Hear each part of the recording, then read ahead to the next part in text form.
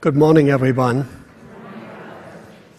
Let us begin today with number 604, 604.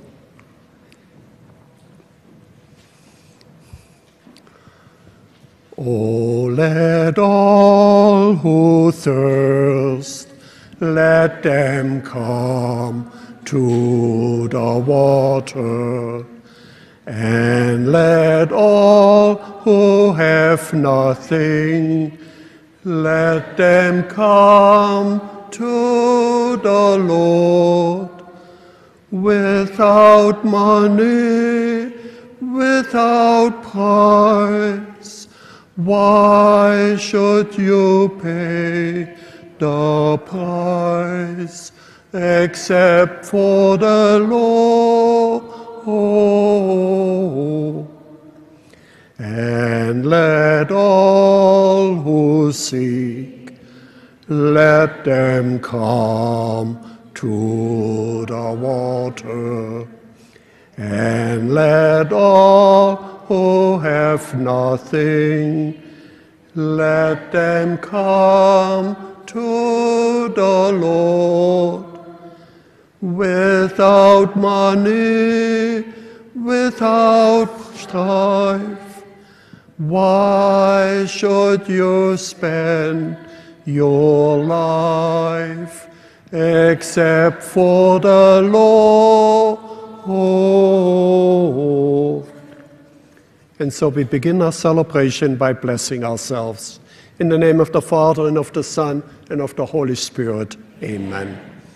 The grace of our Lord Jesus Christ, the love of God, and the communion of the Holy Spirit be with each of you.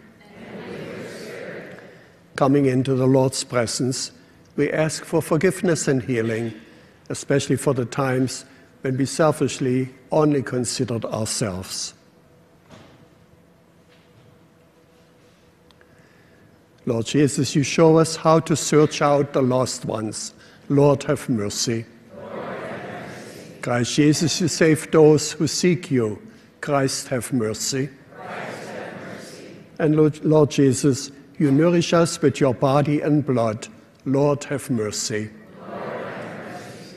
And may Almighty God have mercy on us, forgive us our sins, and bring us to everlasting life. Amen. Let us pray.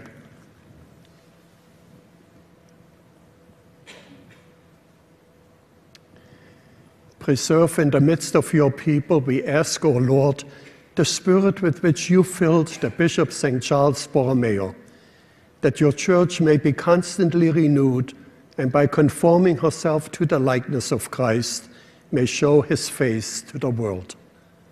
Who lives and reigns with you in the unity of the Holy Spirit, one God, forever and ever.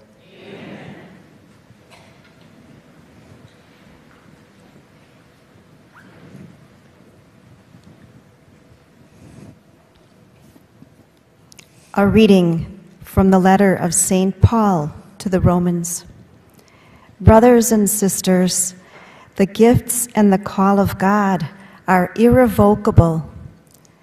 Just as you once disobeyed God, but have now received mercy because of their disobedience, so they have now disobeyed in order that, by virtue of the mercy shown to you, they too may now receive mercy. For God delivered all to disobedience, that he might have mercy upon all. Oh, the depth of the riches and wisdom and knowledge of God! How inscrutable are his judgments, and how unsearchable his ways.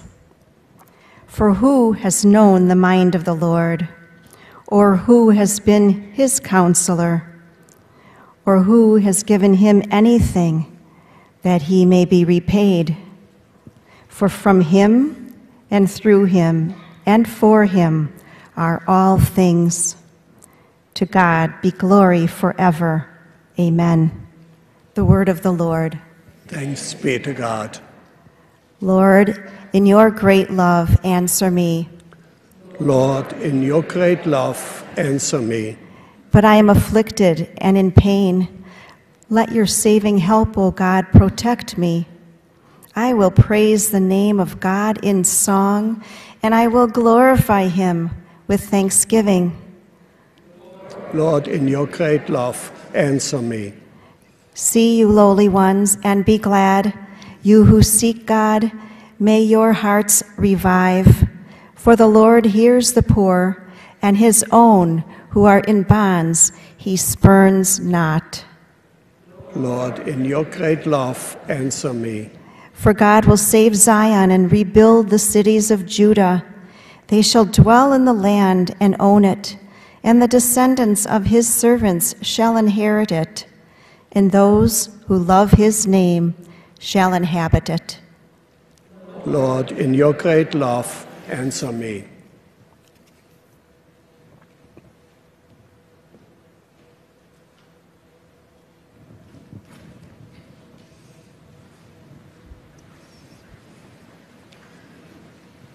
Alleluia, alleluia, alleluia. Alleluia, alleluia, alleluia. If you remain in my word, you will truly be my disciples, and you will know the truth, says the Lord. Alleluia, alleluia, alleluia. The Lord be with you. A reading from the Holy Gospel according to Luke. On a Sabbath, Jesus went to dine at the home of one of the leading Pharisees. He said to the host who invited him, "When you hold a lunch or a dinner, do not invite your friends or your brothers or sisters or your relatives or your wealthy neighbors, in case they may invite you back and you have repayment. Rather, when you hold a banquet, invite the poor, the crippled, the lame, the blind. Blessed indeed will you be because of their inability to repay you. For you will be repaid at the resurrection of the righteous." The Gospel of the Lord.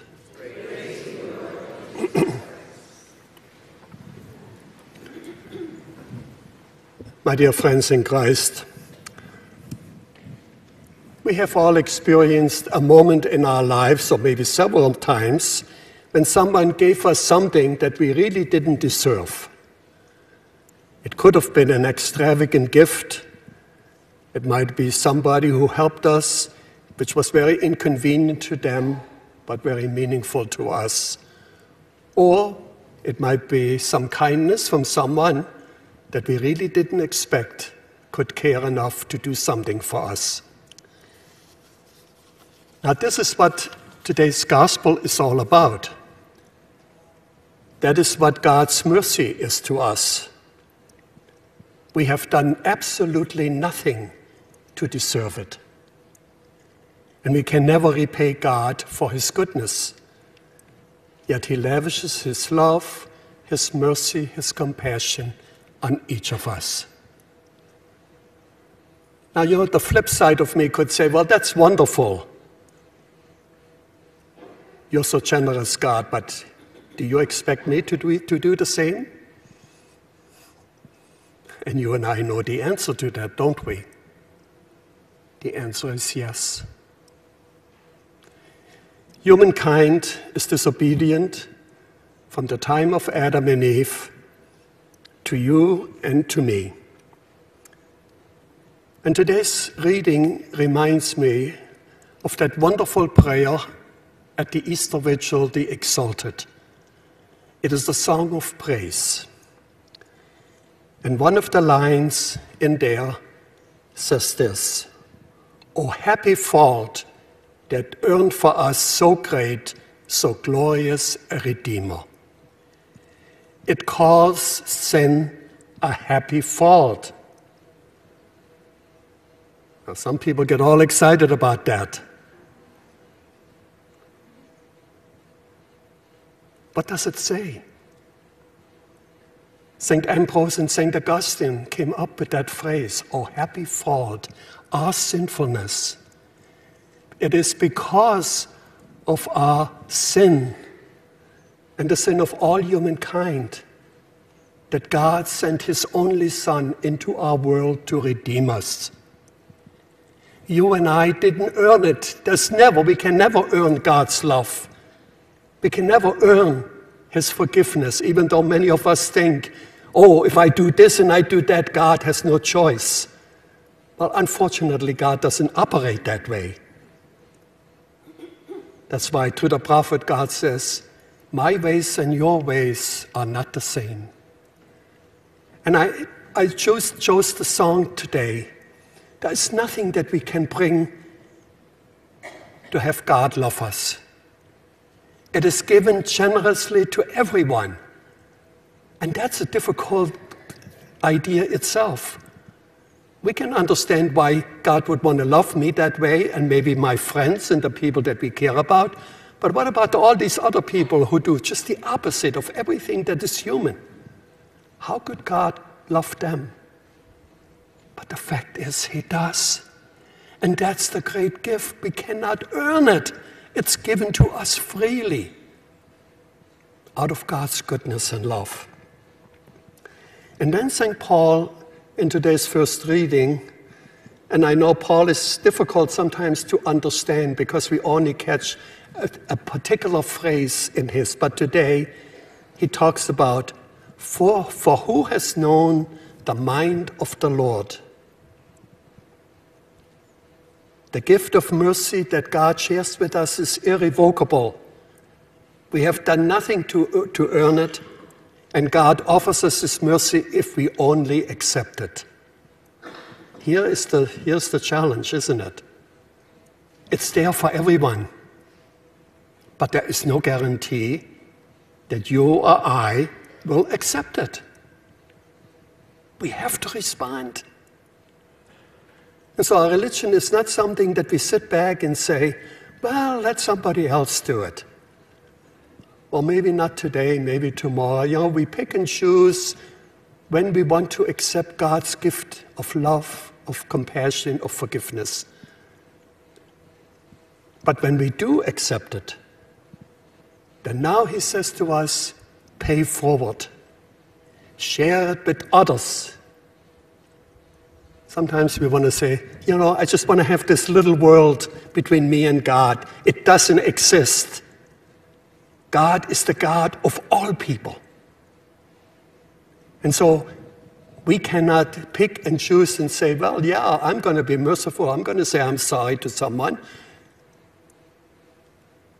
But we exclude everybody else. If God were to do that, none of us would have a chance, would we?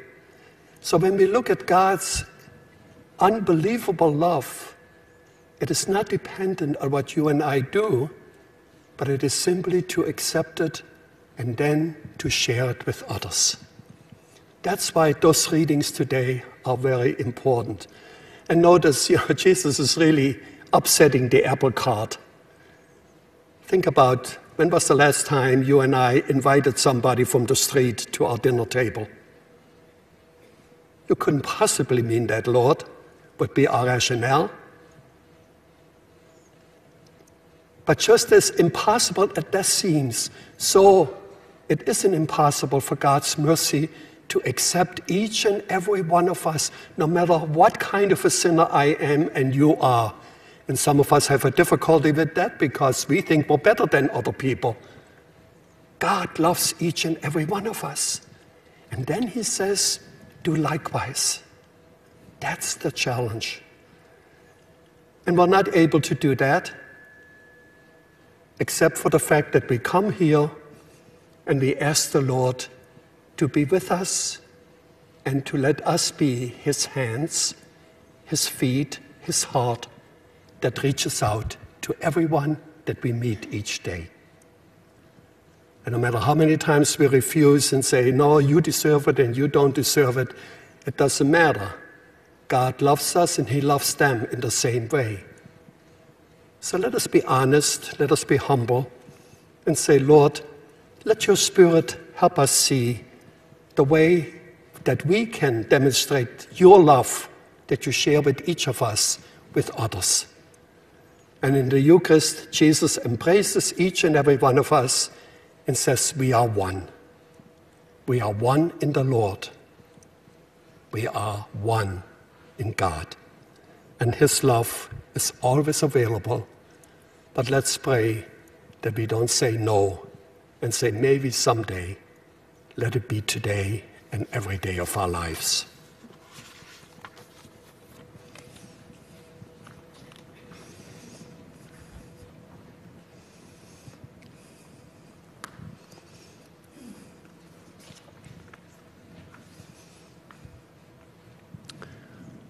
Jesus is our good shepherd who looks to every of our needs. And so let us hold up our prayers to the Lord who loves us. We pray today for our Holy Father, Pope Francis, and our Bishop Daniel, for all leaders in our church, to all of us, that we do God's work and that we become a channel of his love and mercy and forgiveness to others. For this we pray to the Lord. For fair-minded national government leaders and for informed citizens, let us pray to the Lord. We pray for the lost flock of God's people. For them we pray to the Lord. Let us pray for our children, that we give them the best possible example of loving and caring and forgiving. We pray to the Lord. We pray during this month of November for all the people that the Lord has called to himself, for those who are still waiting for that wholeness in their lives to be united with God for all eternity. We remember the members of the Little Flower Society and their petitions, and all of us who bring our own needs and our own people to the Lord. Today we remember also Renee Alcala and Angelina Carrion, and all friends and people that we know, that the Lord will share his mercy and forgiveness with all of us. We pray to the Lord. And during this month of November, let us realize that we are the people of God. We are one community.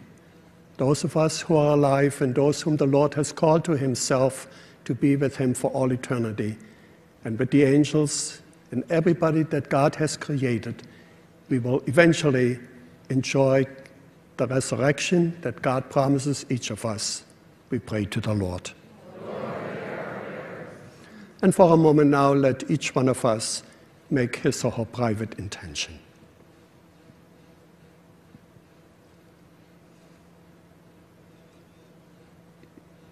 And for all of these intentions, let us pray to the Lord. Loving God, you are the good shepherd that shows us the way to life. Continue to walk with us and always help us realize how special we are in your presence. We ask this through Christ our Lord. Amen.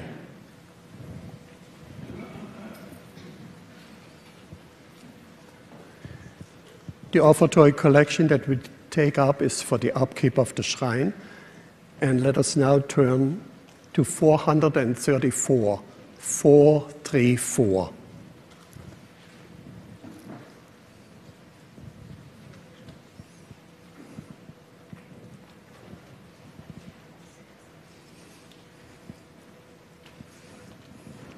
Thank you. Thank you.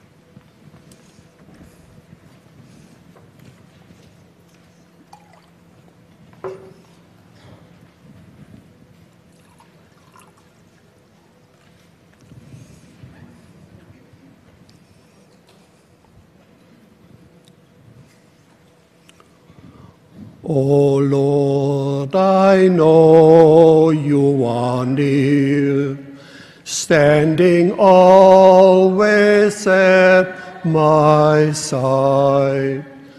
You guard me from the foe, and you lead me in ways everlasting. Lord, you have searched my heart, and you know when I sit and when I stand. Your hand is upon me, protecting me from death, keeping me from harm. O Lord, I know you are near, standing always at my side. You guard me from the foe, and you lead me in ways everlasting.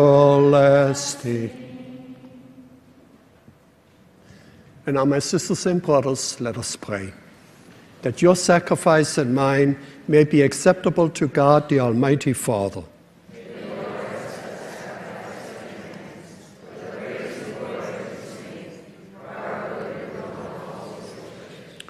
Look, O Lord, upon the offering placed on your altar in commemoration of St. Charles, and grant by the power of this sacrifice that as you made him an attentive pastor, outstanding in the merit of his virtues, so you may make us abound in good fruit by our works, through Christ our Lord.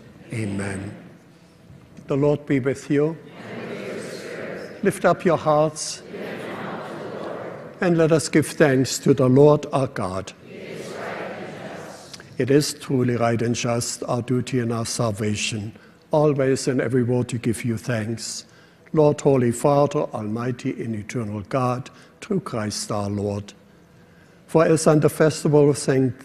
Borromeo, you bid your church rejoice, so too you strengthen her by the example of his holy life, teach her by his words of preaching, and keep her safe in answers to his prayers.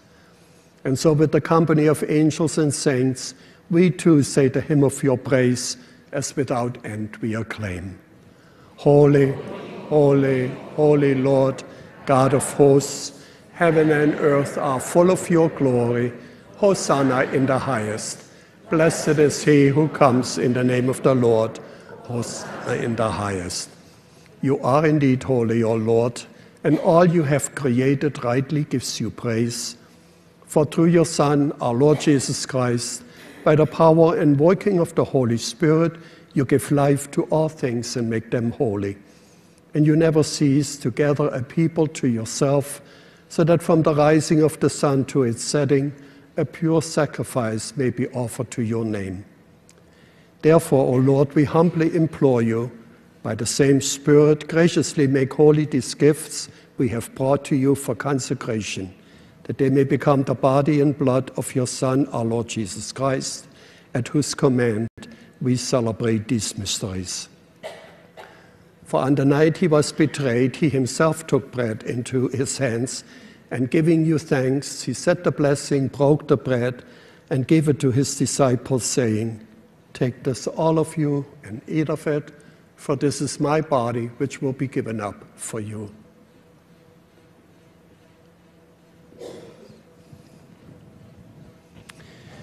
In a similar way, when supper was ended, he took the chalice, and giving you thanks, he said the blessing and gave the chalice to his disciples, saying, "Take this, all of you, and drink from it. For this is the chalice of my blood, the blood of the new and eternal covenant, which will be poured out for you and for many, for the forgiveness of sins. Do this in memory of me."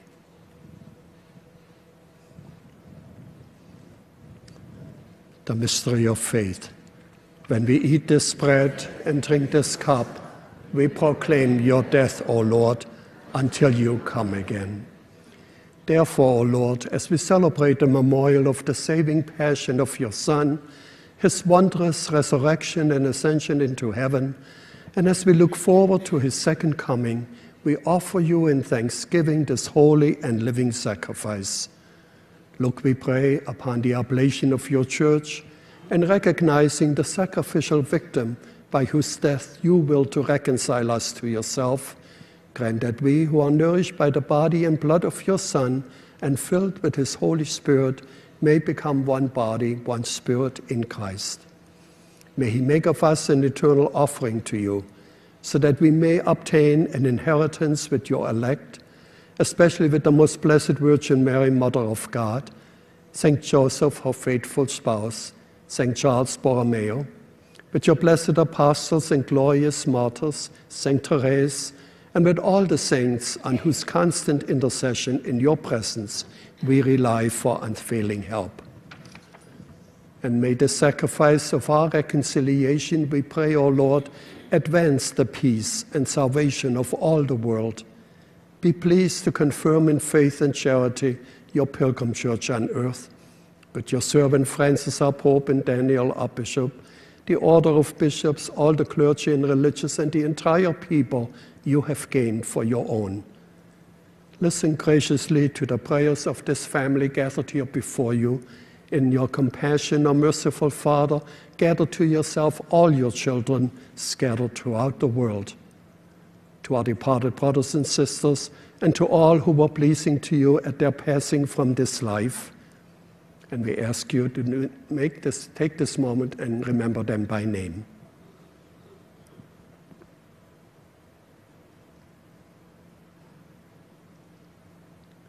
Give kindness admittance to your kingdom. There we hope to enjoy forever the fullness of your glory through Christ our Lord, through whom you bestow on the world all that is good. Through him and with him and in him, O God, Almighty Father, in the unity of the Holy Spirit, all glory and honor is yours, forever and ever. At the Savior's command, informed by divine teaching, we now dare to pray. Our Father, who art in heaven, hallowed be thy name. Thy kingdom come, thy will be done, on earth as it is in heaven. Give us this day our daily bread, and forgive us our trespasses, as we forgive those who trespass against us. And lead us not into temptation, but deliver us from evil. Deliver us, Lord, we pray, from every evil. Graciously grant peace in our days, that by the help of your mercy we may be always free from sin and safe from all distress, as we await the blessed hope in the coming of our Savior, Jesus Christ.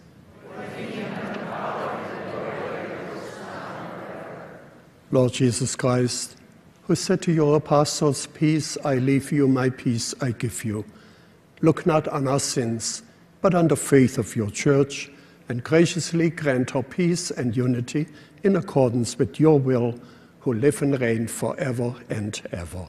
Amen. The peace of the Lord be with each one of you. Thank you. And now let us reach out and share the peace of Christ with each other.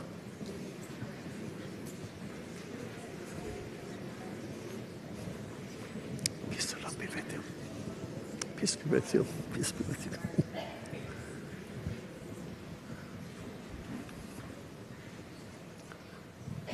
Lamb of God, you take away the sins of the world, have mercy on us. Lamb of God, you take away.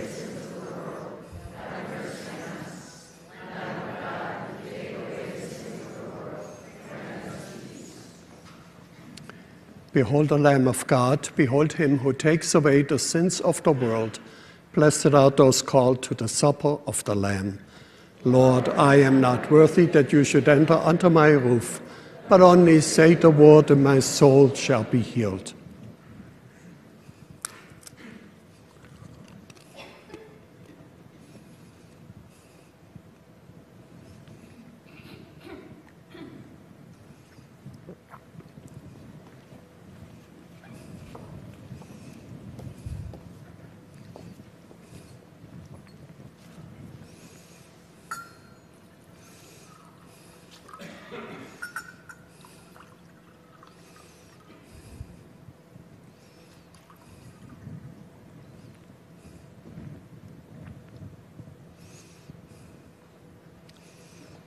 Body of Christ, the body of Christ, the body of Christ, the body of Christ. The blood of Christ, the blood of Christ, the blood of Christ.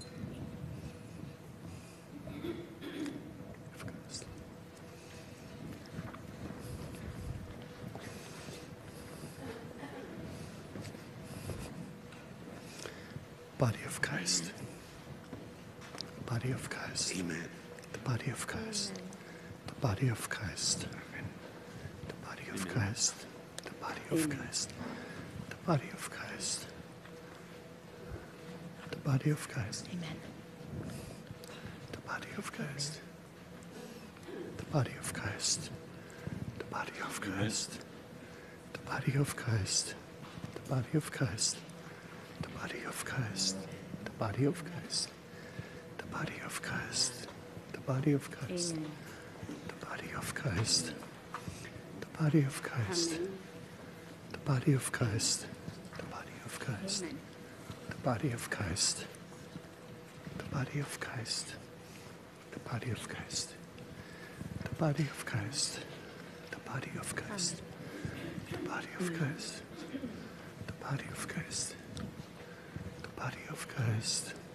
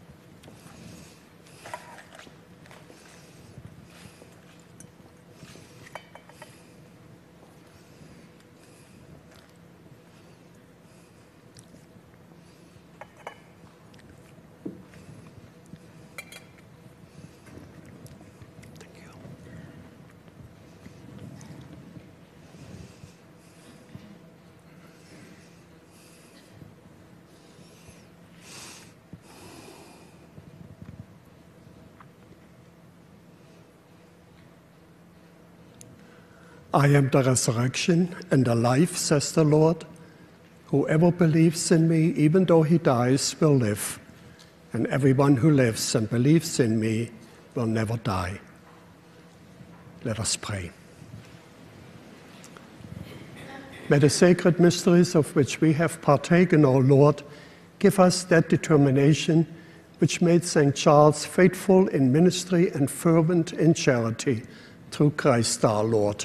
Amen. The Lord is with you. And may Almighty God bless you, the Father, the Son, and the Holy Spirit. Amen. Our Mass is now ended. Let us go in peace to love and serve the Lord and one another.